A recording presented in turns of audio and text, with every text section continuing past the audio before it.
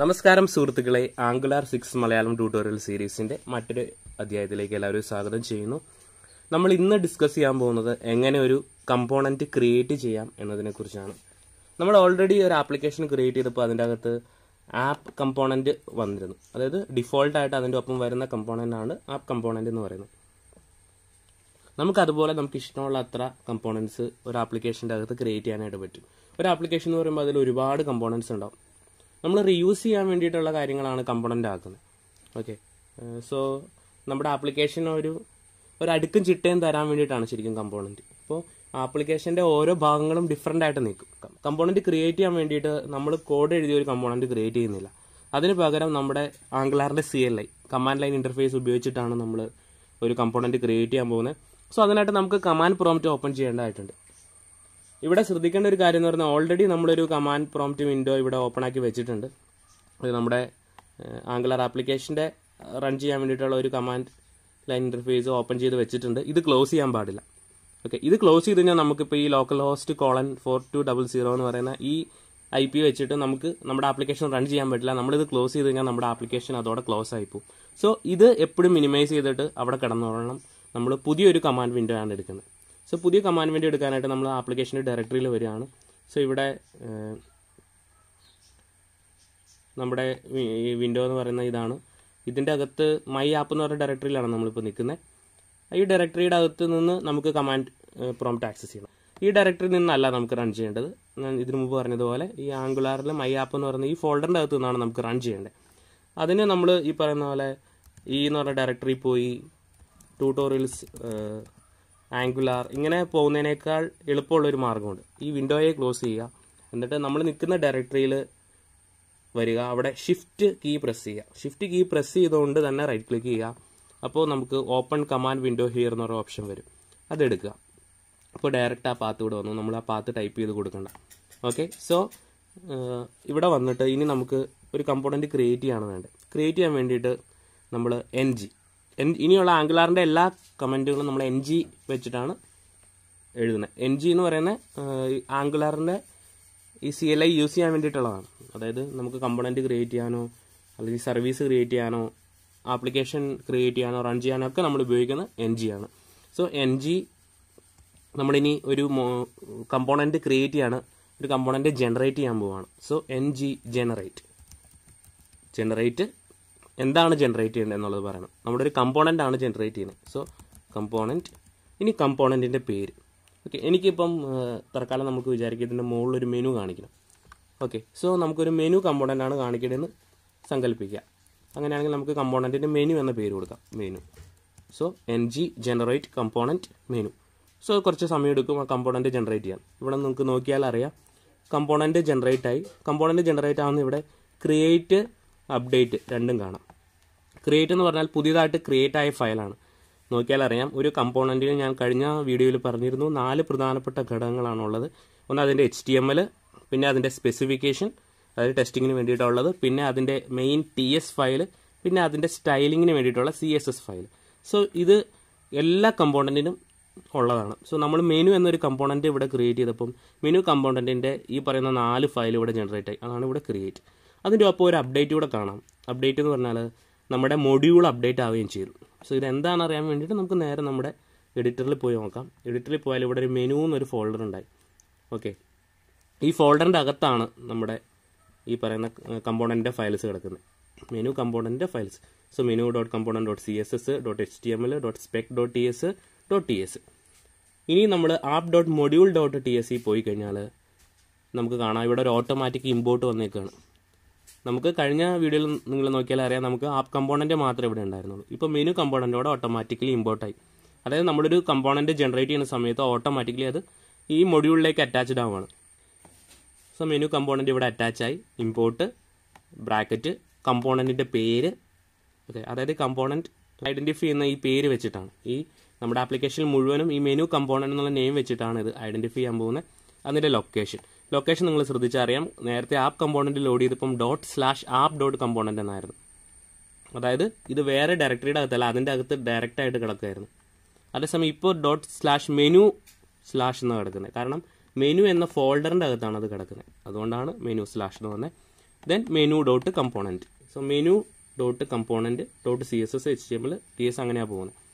ഇനി അതിൽ നോക്കിക്കഴിഞ്ഞാൽ അറിയാം ഈ മെനു കമ്പോണൻ്റ് ഇവിടെ ഇൻക്ലൂഡ് ആയിക്കാണ് കണ്ടോ. സോ ഇവിടെ അത് ഇമ്പോർട്ട് ചെയ്തു, ഇതവിടെ ഇൻക്ലൂഡായി. സോ ഇത്തരം കാര്യങ്ങളാണ് നടക്കുന്നത്. ഇവിടെ ആപ്പ് കമ്പോണൻറ്റ് ബൂട്ട്സ്ട്രാപ്പിൽ വന്ന പോലെ മെനു കമ്പോണൻറ്റ് ബൂട്ട്സ്ട്രാപ്പിൽ ഇട്ടിട്ടില്ല. കാരണം നമ്മുടെ ആപ്ലിക്കേഷൻ്റെ ഒരു സ്ട്രക്ചർ വെച്ചിട്ട് ഏറ്റവും മെയിൻ ആയിട്ടുള്ള ആപ്പ് കമ്പോണൻറ്റ് ലോഡാവും.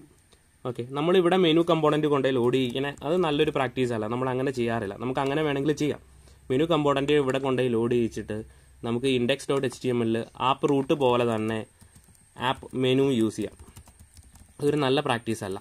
നിങ്ങൾക്കിപ്പോൾ ഈ മെനു component.ts നോക്കിയാൽ അറിയാം, അതിൻ്റെ അകത്തും ഒരു സെലക്ടർ ഉണ്ട്, ആപ്പ് മെനു. സോ ആ സെലക്ടറിനെ വേണമെങ്കിൽ എനിക്ക് ഉപയോഗിക്കാം, ഇവിടെ ആപ്പ് മെനു എന്ന് പറഞ്ഞിട്ട് ഉപയോഗിക്കാം. പക്ഷേ അതൊരു നല്ല പ്രാക്ടീസ് അല്ല. നമ്മുടെ ആപ്ലിക്കേഷൻ ഇപ്പോഴും ഒറ്റ എൻട്രി പോയിൻ്റ് ഉണ്ടാവാൻ പാടുള്ളൂ, ഈ ആപ്പ് റൂട്ട് എന്നുള്ള മെയിൻ. ഇനി നമുക്ക് ഈ ആപ്പ് മെനുവിനെ ഈ ആപ്പ് റൂട്ടിൻ്റെ അകത്ത് കൊണ്ടുപോയി യൂസ് ചെയ്യാം. അല്ലാതെ നമ്മൾ ഒന്നിലധികം ടാഗുകൾ ഇവിടെ ക്രിയേറ്റ് ചെയ്ത ടാഗുകൾ മെയിൻ ഇൻഡെക്സ് പേജിൽ കൊടുക്കാറില്ല. ഓക്കെ, സോ നമ്മളിവിടെ menu.component.ts നോക്കിക്കഴിഞ്ഞാൽ അറിയാം, app.component.ts വന്ന അതേ കാര്യങ്ങൾ തന്നെ. ഇവിടെ ഒരു സെലക്ടർ ഉണ്ട്, ഒരു ടെംപ്ലേറ്റ് URL ഉണ്ട്. അതായത് ഈ സെലക്ടർ വിളിച്ചു കഴിയുമ്പം ഈ ടെംപ്ലേറ്റ് URL ലോഡാകും, ഈ CSS ലോഡാകും. അതുപോലെ മെനു കമ്പോണൻറ്റ് എന്ന് പറഞ്ഞൊരു ക്ലാസ്സും ഇവിടെ ഉണ്ട്. ഓക്കെ, സോ ഇതൊക്കെയാണ് പുതിയതായിട്ട് ഒരു കമ്പോണൻറ്റ് ക്രിയേറ്റ് ചെയ്യുമ്പോൾ ജനറേറ്റ് ആവുന്നത്. അതുപോലെ അതിവിടെ നമ്മുടെ ആപ്പ് മൊഡ്യൂൾ TSൻ്റെ അകത്ത് രജിസ്റ്റർ ആവുകയും ചെയ്തു. സോ ഈ ബൂട്ട്സ്ട്രാപ്പിൻ്റെ അകത്ത് നമുക്കിതിൻ്റെ ആവശ്യമില്ല. അപ്പോൾ നമുക്ക് എങ്ങനെ ഇത് കാണാൻ പറ്റും? അതായത് ഈ ജനറേറ്റ് ചെയ്ത ഈ menu.component.html ഇതാണ് അതിൻ്റെ കണ്ടൻറ്റ് എന്ന് പറയുന്നത്. നമ്മൾ ഇട്ടതല്ല, നമ്മൾ ജനറേറ്റ് ചെയ്തപ്പോൾ ഓട്ടോമാറ്റിക്കലി ഒരു കണ്ടൻറ്റ് വന്നതാണ്. നമുക്കിവിടെ നമുക്കിഷ്ടമുള്ളൊരു കണ്ടൻറ്റ് കൊടുക്കാം. This is A menu. So നമ്മളായിട്ട് ക്രിയേറ്റ് ചെയ്ത ഒരു HTML കണ്ടൻറ്റ് ഉണ്ട്. ഇതെങ്ങനെ നമുക്കിവിടെ കാണിക്കാൻ പറ്റും? ഈ സ്ക്രീനിൽ എങ്ങനെ കാണിക്കാൻ പറ്റും? സോ സ്ക്രീനിൽ ഇപ്പോൾ വരാൻ പോകുന്നത് ഈ ആപ്പ് റൂട്ട് മാത്രമാണ്. ഇനി ആപ്പ് റൂട്ടിൻ്റെ HTML ഏതാണെന്ന് നോക്കാം. ആപ്പ് റൂട്ടിൻ്റെ HTML എന്ന് പറഞ്ഞാൽ ഇതാണ്, app.component.html. ഇതാണ് ആപ്പ് റൂട്ടിൻ്റെ HTML എന്ന് പറയുന്നത്. സോ app.component.html ഓപ്പൺ ചെയ്യാം. ഇവിടെ ഇത്രയും കണ്ടന്റ് ആവുള്ളത് നമുക്ക് ഡിലീറ്റ് ചെയ്ത് കളയാം. സോ ഇവിടെയാണ് നമുക്കിനി നമ്മുടെ ഈ മെനു കൊണ്ട് ലോഡ് ചെയ്യേണ്ടത്. സോ ഇവിടെ നമ്മൾ എഴുതാണ് ആപ്പ് മെനു, സേവ് ചെയ്യാണ്. സോ നമ്മൾ ആപ്പ് കമ്പോണൻറ്റിൻ്റെ HTMLൻ്റെ അകത്ത് ആപ്പ് മെനു എന്ന് പറയുന്ന ഈ ടാഗ് വിളിച്ചേക്കാണ്. ഇനി നമുക്കിതൊന്ന് റൺ ചെയ്ത് നോക്കാം എങ്ങനെ വരുന്നതെന്ന്. നമുക്ക് നോക്കിയാൽ അറിയാം, ഇവിടെ ദിസ് ഈസ് എ മെനു എന്ന് പറഞ്ഞിട്ട് നമ്മൾ ആ menu.component.html ഉള്ള കണ്ടൻറ്റ് ഇവിടെ ലോഡായേക്കാണ്. ഓക്കെ, സോ ഇപ്പോൾ ആപ്പ് മെനു എന്നുള്ള ടാഗാണ് ഇവിടെ ലോഡായേക്കുന്നത്. ഈ ടാഗ് ഇവിടെ വന്ന് നമ്മളിവിടെ ബൂട്ട്സ്ട്രാപ്പിൽ പറഞ്ഞു കൊടുക്കണ്ട. ബൂട്ട്സ്ട്രാപ്പിൽ പറഞ്ഞു കൊടുക്കുന്നത് index.html ലോഡ് ചെയ്യേണ്ട ഏതാണെന്നുള്ളതാണ് നമ്മൾ ബൂട്ട്സ്ട്രാപ്പിൻ്റെ അകത്ത് പറഞ്ഞു കൊടുക്കേണ്ടത്. ഓക്കെ, സോ ഈ കമ്പോണൻറ്റ് വന്നു. നമുക്കതിലേക്ക് കുറച്ച് മെനു ഐറ്റംസ് വരണം. മെനു എന്ന് പറഞ്ഞാൽ നമ്മളിപ്പം വെറുതെ ഒരു കണ്ടൻറ്റ് കൊടുത്തിട്ടേ ഉള്ളൂ, അതിൽ മെനു ഐറ്റംസ് വരണം. അതിനായിട്ട് ഒരു UL ലിസ്റ്റ് ഇടാം. LI ഹോം, എബൌട്ട്, പിന്നെ എന്തെങ്കിലും ഗാലറി, ഹെൽപ്പ്, കുറച്ച് മെനു ഐറ്റംസ് ഇട്ടു. അത് ഇവിടെ വന്നിട്ടുണ്ട്. ഓക്കെ, ഇതിപ്പം താഴെയാണ് കിടക്കുന്നത്. നമുക്കിത് സ്ട്രെയിറ്റ് ആയിട്ട് വരുത്തണമെന്നുണ്ടെങ്കിൽ ഇതിന് CSS എഴുതണം, അറിയാം. ഓക്കെ, സോ ഇതിൻ്റെ CSS നമുക്ക് menu.component.css പോയി കഴിഞ്ഞാൽ ഇതിൻ്റെ CSS നമുക്ക് എഴുതാം. നമുക്ക് ഈ UL ക്ലാസ് ഇടാം. ക്ലാസ് ഈക്വൽസ് മെനു എന്നുള്ളൊരു ക്ലാസ് കൊടുത്തു. ഇനി menu.component.css പോയി കഴിഞ്ഞാൽ നമുക്ക് മെനു എന്നുള്ള ക്ലാസ്സിന് സ്റ്റൈൽ എഴുതാം. മെനു ആദ്യം നമ്മൾ എഴുതാൻ പോകുന്ന ലിസ്റ്റ് സ്റ്റൈൽ നണ്ണ്. അപ്പോൾ ഈ ബുള്ളറ്റ് പോയിൻറ്റ്സ് പോയി. ഇനി നമുക്ക് ആ മെനുവിൻ്റെ അകത്തെ ഓരോ LIയുടെയും സ്റ്റൈൽ സെറ്റ് ചെയ്യണം. LI നമ്മൾ ഫ്ലോട്ട് ലെഫ്റ്റ് എന്നുള്ള പ്രോപ്പർട്ടി കൊടുക്കും. അപ്പോൾ ഇത് താഴത്തേക്ക് പോയേക്കുന്ന സാധനം ഇങ്ങനെയാവും, ഫ്ലോട്ട് ലെഫ്റ്റ്. ഇനി നമുക്കതിനൊരു പാഡിങ് കൊടുക്കണം. ഓക്കെ, അതുപോലെ ഒരു ബാക്ക്ഗ്രൗണ്ട് ഒക്കെ കൊടുക്കണം. സോ ബാക്ക്ഗ്രൗണ്ട് കളറ് ഏതെങ്കിലും ഒരു കളർ കൊടുക്കാം. നമ്മൾ എന്ത് എഡിറ്റ് വരുത്തിയാലും നേരെ ഇവിടെ പോയി നോക്കിയാൽ അതാണ് റീലോഡ് ആയിട്ടുണ്ടാവും. ഓക്കെ, ഇനി നമുക്ക് കുറച്ച് പാഡിങ് കൊടുക്കാം. ഇത് ജസ്റ്റ് ബേസിക് ഒന്ന് സ്റ്റൈലിങ് ചെയ്യുന്നുള്ളൂ. നമ്മൾ വലിയ CSS ഒന്നും ഇതിൻ്റെ അകത്ത് ചെയ്യുന്നില്ല. കളർ കൊടുക്കാം. ഓക്കെ. ഇനി ഇതിൻ്റെ മുകളിൽ കർസർ കൊണ്ടുപോകുമ്പം അതിൻ്റെ കളർ മാറ്റണമെന്നുണ്ടെങ്കിൽ കർസർ പോയിൻ്റർ കൊടുക്കാം. ഓക്കെ. ഇനി കർസർ കൊണ്ടുവരുമ്പം ഇതിൻ്റെ കളർ മാറണമെന്നുണ്ടെങ്കിൽ നമ്മൾ ഹോവറിൽ എന്ത് ചെയ്യണമെന്ന് പറഞ്ഞു കൊടുക്കുക. മെനു LI ഹോവർ പറയാണ് ബാക്ക്ഗ്രൗണ്ട് കളർ, വേറെ ഏതെങ്കിലും കളർ കൊടുക്കുക. ഏതോ ഒരു കളർ കൊടുത്തു. കമ്പോണൻറ്റ് ബേസ് ചെയ്തിട്ട് ഡിസൈൻ ചെയ്യുന്നതിൻ്റെ ഏറ്റവും വലിയ അഡ്വാൻറ്റേജ് ഇതാണ്. നമ്മൾ ഈ കമ്പോണൻറ്റിനെ മാത്രം ഫോക്കസ് ചെയ്താൽ മതി. ഇതിപ്പോൾ എവിടെയൊക്കെ വരണോ അവിടെയൊക്കെ ജസ്റ്റ് ഈ ആപ്പ് മെനുവിൽ വിളിച്ചു കൊടുത്താൽ മതി. ഓക്കെ. എന്നിട്ട് നമ്മൾ ഈ കമ്പോണൻറ്റിൽ മാത്രം ഫോക്കസ് ചെയ്താൽ മതി. ഈ കമ്പോണൻറ്റിൻ്റെ കാര്യങ്ങൾ, ആ കമ്പോണൻറ്റിൻ്റെ HTML, CSS, അതിൻ്റെ TS അത് മാത്രം നമ്മൾ കോൺസെൻട്രേറ്റ് ചെയ്താൽ മതി. അതാണ് ഇതിൻ്റെ ഏറ്റവും വലിയ അഡ്വാൻറ്റേജ് എന്ന് പറയുന്നത്. ഓക്കെ. സോ നമുക്ക് എന്ത് ചേഞ്ച് വരുത്തിയാലും ഇവിടെ വന്നിട്ട് നമുക്ക് അതിനെ ടച്ച് ചെയ്യേണ്ട ആവശ്യമില്ല. ഓക്കെ. ഇത് തന്നെ നമുക്ക് എത്ര തവണ വേണമെങ്കിലും വിളിച്ചു കൊടുക്കാം. ഇത് റീയൂസബിൾ ആണ്.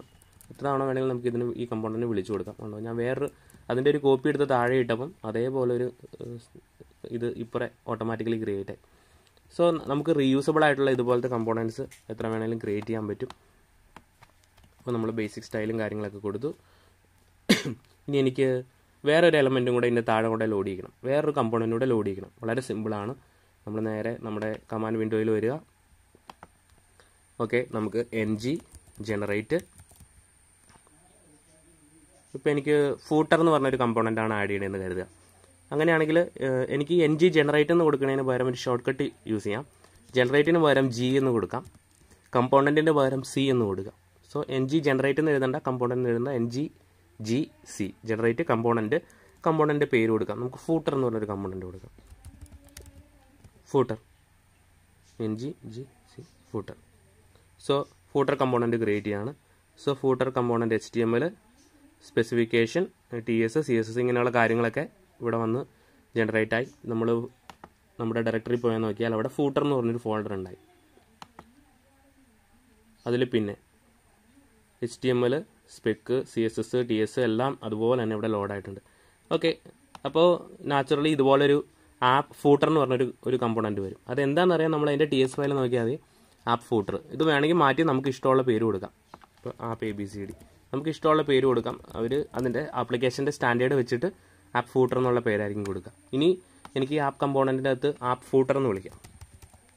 ആ ഫൂട്ടർ എന്ന് വിളിക്കുമ്പം ലോഡാവുന്നത് ഈ ആപ്പ് ഫൂട്ടർ എന്നുള്ള ഇത് ടാഗ് ഡിഫൈൻഡ് ആയിട്ടുള്ള ആ ഫൂട്ടർ .component.tsൻ്റെ അകത്താണ്. സോ ഇതാണ് ആപ്പ് ഫൂട്ടർ. അവിടെ പറഞ്ഞേക്കുന്ന HTML ഇതാണ്. സോ ഈ HTML ആയിരിക്കും അവിടെ വന്ന് ലോഡ് ആവുന്നത്. So footer works. സോ ഇത് നമ്മൾ റൺ ചെയ്ത് കഴിഞ്ഞാൽ നമുക്ക് കിട്ടാൻ പോകുന്നത് ഫൂട്ടർ വർക്ക്സ്. കണ്ടോ, ഇതിൻ്റെ അകത്ത് ഇതിൽ പറഞ്ഞേക്കുന്ന HTML ആണ് നമുക്ക് കിട്ടാൻ പോകുന്നത്.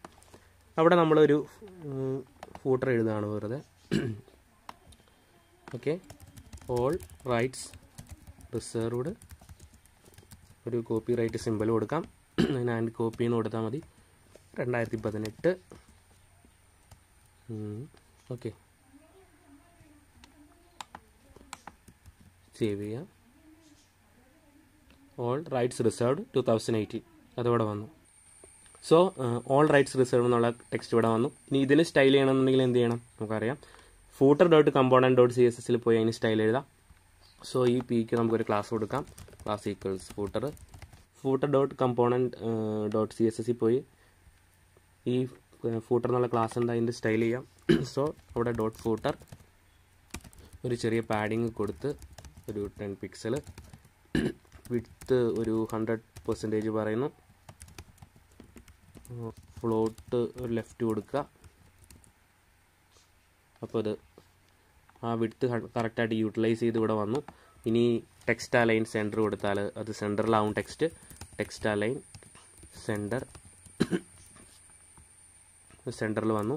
വേണമെങ്കിൽ അതിൻ്റെ ഒരു ബാക്ക്ഗ്രൗണ്ട് കൊടുക്കാം. ബാക്ക്ഗ്രൗണ്ട് കളർ ഒരു കളർ കൊടുത്തു. ഓക്കെ. കളർ മാറ്റാം. Colour white. ഓക്കെ. സോ കാണാൻ വലിയ ഭംഗിയില്ലാത്തൊരു ഇൻ്റർഫേസ് ആണെങ്കിലും നമ്മൾ 2 കമ്പോണൻറ്റ് ഡിഫൈൻ ചെയ്തു. ഒരു മെനു കമ്പോണൻറ്റ് ഡിഫൈൻ ചെയ്തു, ഒരു ഫൂട്ടർ കമ്പോണൻറ്റ് ഡിഫൈൻ ചെയ്തു. നമുക്കിത് എവിടെ വേണമെങ്കിലും യൂസ് ചെയ്യാം ഇനി. ഓക്കെ. നമുക്ക് എവിടെ ഈ എവിടെ നമ്മൾ ഈ പറയുന്ന പേരുകൾ യൂസ് ചെയ്യുന്നു, അതായത് എവിടെ ആപ്പ് മെനു എന്ന് യൂസ് ചെയ്യുന്നു അവിടെ വന്നിട്ട് ഈ ആപ്പ് കമ്പോണൻറ്റ് ലോഡാവും, എവിടെ ആപ്പ് ഫൂട്ടർ എന്ന് വിളിക്കുന്നു അവിടെ ഫൂട്ടറിൻ്റെ കമ്പോണൻറ്റ് ലോഡാവും.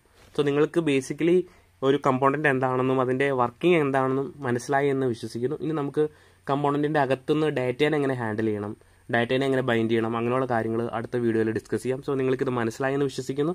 നിങ്ങളുടെ അഭിപ്രായങ്ങളും നിർദ്ദേശങ്ങളും ഒക്കെ കമൻ്റായിട്ട് തരിക. അടുത്ത വീഡിയോയിൽ നമുക്ക് വീണ്ടും കണ്ടുമുട്ടാം. So by.